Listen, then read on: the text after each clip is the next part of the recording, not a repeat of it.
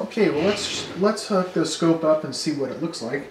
They happen to have sent me a Rigol demonstration board, so that's what I'll be using today, and it's got a bunch of outputs here. One of them is a sine wave.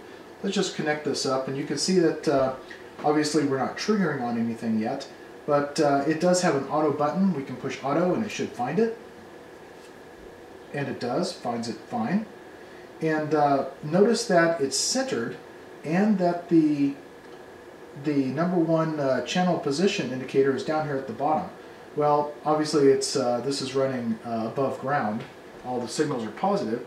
So if we wanted to center that, one nice feature is almost every one of these buttons has a center, has a button involved with it, and when you push it, it usually centers that control or turns it to 0. So we'll push that, and voila, it moves the channel 1 up to the center position of the screen. Well, that's really nice.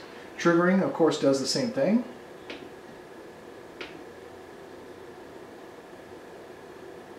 We're triggered. So here we're looking at a sine wave of some frequency, and let's just say we wanted to measure that. Well, we can push the measure button.